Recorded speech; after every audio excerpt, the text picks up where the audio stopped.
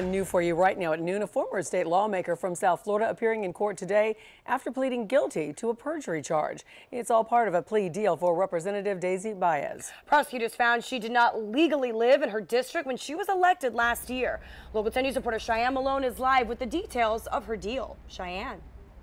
And part of that deal meaning that representative would have to resign from her position in District 114 effective last week, and that did happen on November 1st. But let's take you to some video of what happened today inside a Miami-Dade County courtroom. Baez facing a judge as she learned her fate, pleading guilty to perjury to avoid jail time. This comes after officials say she did not live in the district she was representing and lied about it on her voter registration card, which is against the law. Her attorney standing firm in her defense.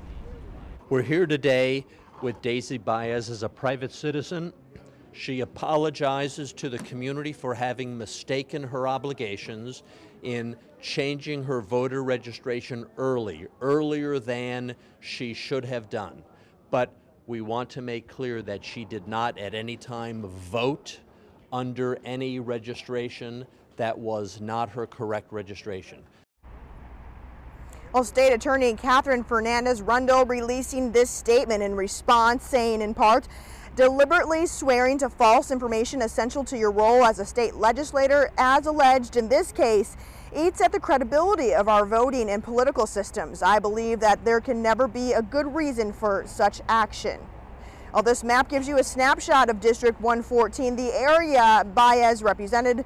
Prosecutors say Baez changed her voter registration address from a home in Coral Gables, which is outside of that district limit, to an address inside the district so that way she could seek office as she did so, we know. Well, Baez is on probation for at least 1 year, according to the judge, and during that 12-month period, she is not able to run for office, but we do know the state attorney's office is willing to respond and giving the reaction later this afternoon. We'll bring that to you on Local 10 News and our evening shows. Reporting live in Miami, Cheyenne Malone, Local 10 News.